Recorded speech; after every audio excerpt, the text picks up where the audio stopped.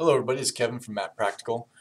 So this morning I'd like to talk to you about line work and graphic styles inside of Illustrator. So previously we looked at symbols and how those can represent all the points in cartography. So we've got some of our palettes out right here, our panels, a symbol, the swatches, stroke, and layers. Layers is super important. We're going to need a couple more, so I'm going to go up to Window and then go down and find graphic styles. So there's our graphic styles palette, and the appearance palette happens to be right next to it, so we're going to grab that one as well. So these two are going to be key to us working on our lines. So I'm just going to grab the little line tool, so line segment tool right there with the backslash. You can bring it out. There we go. And if I take a look right now, a line doesn't have any fill, so it's only going to be this black stroke. And if I click once and drag, you can see that you make a line. If you hold down Shift, like I've said before, the modifier keys can help. It'll make it totally horizontal or on a 45 or totally vertical. So we'll just go with a horizontal line there, and then I'll do the V tool. So I'll hit V on the keyboard, and that just gets my selection tool right here. You can see right now that this has a stroke of 1 size. If we were to bump that up, oops, it has to be obviously selected, and then see how we go bigger, bigger, bigger, bigger, bigger right there. So now we've got a stroke that is 11. Let's make it 12. So that's a nice fat line. We rarely use that in cartography, but it helps, just for you guys to see. I'll zoom in a little bit. Center it up. When I'm centering things up, I'm just pressing the space bar, and that turns whatever tool you have into the hand tool. Then you click and you can move your whole page, let go, and then when you let go of space, it goes back to the tool you had, and in this case it was the selection tool. And it lives right now here in layer 1. It's always good to name our layers. We're going to call this lines. There we go, hit enter. And it's blue, which works for me right now. So you can see that this is just a black line with 1 stroke. And that is also represented over here in the appearance palette. Now the appearance palette allows you to build things up. So as I've said before, there's multiple ways to do everything in Illustrator. So as you can see, the stroke is right here inside the appearance palette. It shows me its opacity, its color. I could click on that, and it will give me options for all of the swatches that I have over here. Now I can also click on the word stroke, and I get basically its own little stroke palette where I can change its size, and I can do other things like turn it into a dashed line. We'll get into that in a second. So for this particular one, we're going to go with 12. But the interesting thing about the appearance palette is you can add extra strokes and fills. So right now, I can go down here and hover, and it'll say add new stroke, and it adds one that's exactly what was selected before. So we're going to stay with that 12 point underneath it, so it's 12 point black. But the one above it, I'm going to go ahead and make it smaller by quite a bit. Say 5, great. And then I'm going to change its color to say yellow, and it looks like I need to take it down even further. So there we go, maybe 2 point, and then click off. So now we have a divided highway, right? So that is a line style that we might use when we're trying to style out roads. Usually though, it would be dashed, right? Unless it's, you can't cross the yellow. So let's go ahead and open up this stroke. We have to select it first, and I'm going to open up that stroke palette and hit that dash line. And then here I can change the dash and the gap. So right now the dash is 12 points wide. What if I took that down to say 5?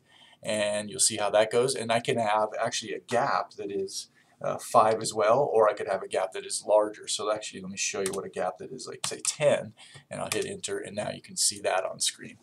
So there we have a nice divided highway. Now this is just a vector object right now. It's just a piece of line work. If we were to take and drag this into the graphic style palette, maybe it won't let me drag it. I know it'll let me drag symbols, but certainly with it selected, I can go to graphic styles, new graphic style, and just call this like divided highway. HWY. All right, great. And now that is one of my graphic styles that can be applied to any line. So if I were to put another line out here, and right now it's just a single stroke dashed, and I were to hit divided highway, ta-da, then I get that. So it applies it to every single individual thing. Now when you're applying graphic styles, it has a bunch of defaults in here. I don't like any of those. I'm going to get rid of all those ones because they're things like you know, like drop shadows and stuff that I would always do on my own. So I thought I could select all of them at once. Let's see. Maybe I can't. Maybe I could do. Oh no, there we go. So I just selected them all by holding down Shift and get rid of those. Alright, so now I just have the default in my divided highway. The nice thing about graphic styles is that if you make a change to the actual style itself, it's a global change. It'll go everywhere. So let's say that I had some roads on here and I decided, oh, I don't want these to be a divided highway, or I just want to change that gap. So if I were to go in and say, I want that thing to be tight, I'm going to take it back down to 5 points on my dash for the gap, and I just changed it.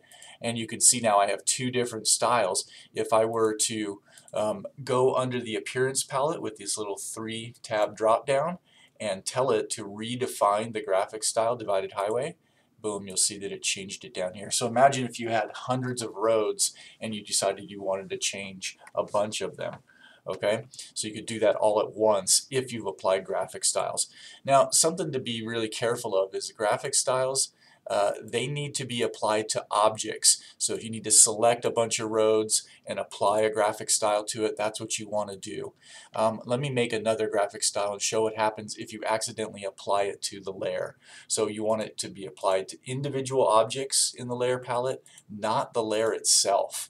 And I'll show you why. So I'm just going to make another quick line here, hold down Shift.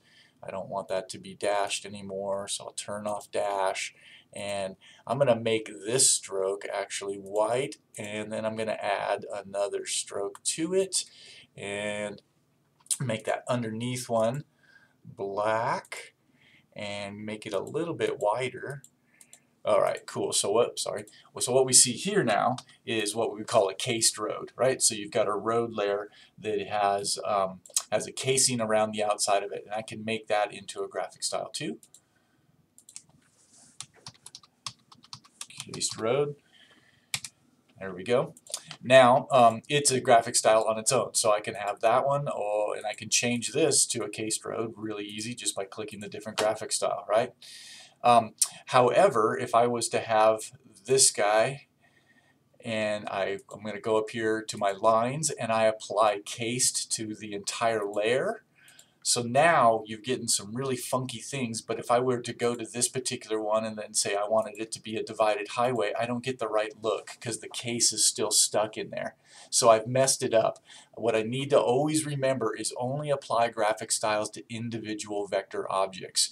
Now to solve this problem, what I'm going to have to do is select the whole entire layer and then go in the appearance palette and tell it to clear the appearance. And now it's cleared the appearance from the layer, but the individual vector objects still have their styles added to them. Okay, so we can do all different kinds of things with lines. So if I were to get my pen tool here, there we go, and I'm going to choose a blue stroke, and let's just pull out. So I'm clicking once and then holding my my mouse down while I pull out these toggles, and that helps me create these Bezier curves, right? There we go, and then stop making. So I've created like a little river style possibly, but a lot of times we want our streams to look like they do and emulate the real world. So either in the appearance palette where you can get to the stroke, or back up in our normal stroke palette, there's this thing called profiles, and right now it's just a uniform profile. What about if I was to go in here and have it a width profile? And so now it's tapering from large down where it's emptying into another river or a body of water, then all the way up into the watershed where it's barely starting. So it's kind of a nice look. And then if you change the actual width of it, it'll change just the side that's still full size. So now it's 3, right? If for some reason you needed it to go the other way, all you have to do is hit this little button right here, which is to flip along the axis, and now it's going the other way, right? So that's another way that you can use these different tools to give you nice different line styles. So you can set yourself up with a ton of graphic styles that represent every piece of line work on your map, and it can be very helpful. So this might be my river style. Now when you apply that to a bunch of lines, and let me go ahead and select all these guys and just say those were actually rivers. You can see that it applied them all with that specific profile to it, and if it happens to be wrong, you would just have to flip it, right? So that's what you would do with those. Those are back to divided highways, back to my cased roads. Now, something interesting about cased roads, let's draw another line over the top of this guy and give it the cased roads look. And you'll see that when they intersect like that, you get these lines that are overcrossing, and what you'd like is it just to kind of be knocked out, right?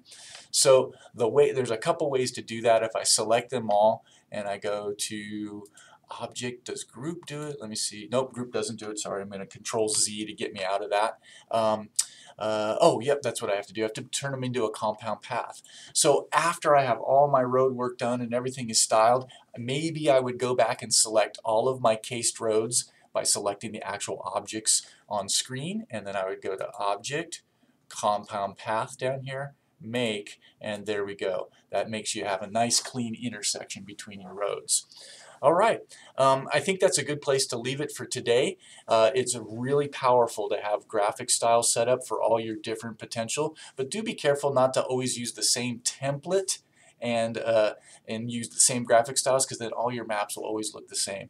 I have multiple different templates. I have one that's kind of an Old West style, one that's a modern style, one that's a natural style, and that includes different line work and colors that match that theme. So that's a way to go. Thanks for watching, and we'll see you next time.